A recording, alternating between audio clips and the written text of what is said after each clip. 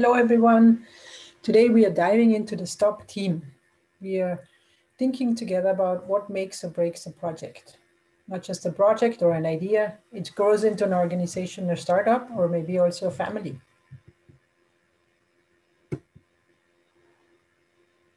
What do we need to think about?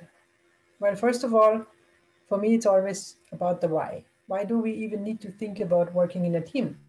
I'm sure there's so many problems or tasks that we have that we can still solve alone.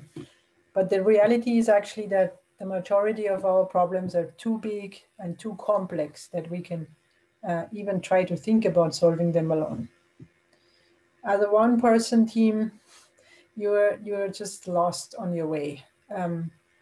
If you want to have a bigger impact, and that's what's driving many of us to have a bigger impact on our societies. It's the only way to build an organization or a company that can scale a solution to many people.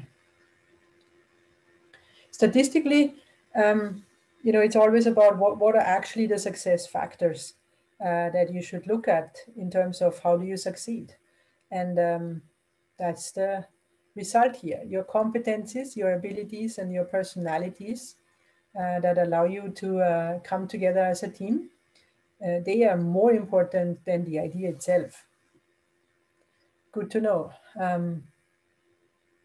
So what are the questions that we need to ask whenever you are in need of working with other people to grow an idea that you have in your mind? I call this part the questions you can't escape. And these are the questions that other people will ask you if that is people you are trying to convince to come on board into your team, or venture capitalists, or any kind of other people who would like to invest in you, or who you are asking for money that you need to grow your idea. So of course the very first one is, who are you? Not that simple. I mean, who are you in relation to that idea? And what's your motivation? Why are you doing what you are doing? Who are your team members? Who are the other people on your side? How do they connect to you? What's the glue between you all? And what makes you think that you, exactly the people you are presenting, that you can actually get this done? It looks simple, 4 simple questions. You should be able to do that. But now here's the thing. To be able to present your dream team and yourself in a way that is very easy for people to understand in a short amount of time, not just for people to understand actually, but for people to remember. You want people that have listened to your presentations to remember what you've told them.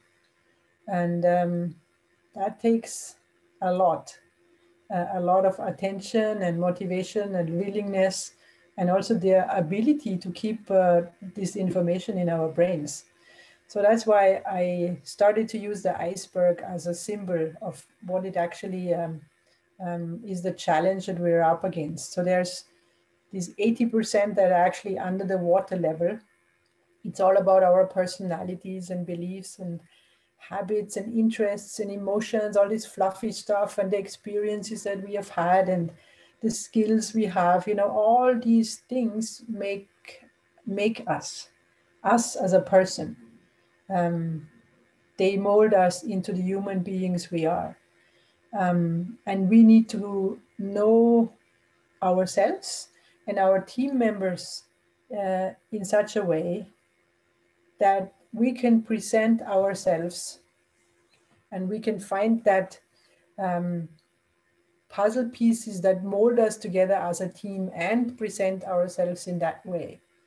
So we need to dive into the depths of the water to be able to present our dream team in a clear and memorable way. That's why we are talking about this topic. So you really need to have the courage to dive into the hidden stuff, the unconscious stuff, the stuff that's not visible in an easy way, that's not transparent and not in public. That means uncomfortable conversation, possibly. It means being open to share something with others that they in no way can find out themselves. It takes courage to go there and to connect with the people on your team on a deeper level. Thank you. That's our motivation. That's what's driving us to dive into this topic. And the questions that you can always feel free to ask here are the questions you need to ask each other. You know, the questions that maybe are beyond these 4 questions that nobody can avoid. What are your questions? What are the questions you want to ask your team members? See you in the next part.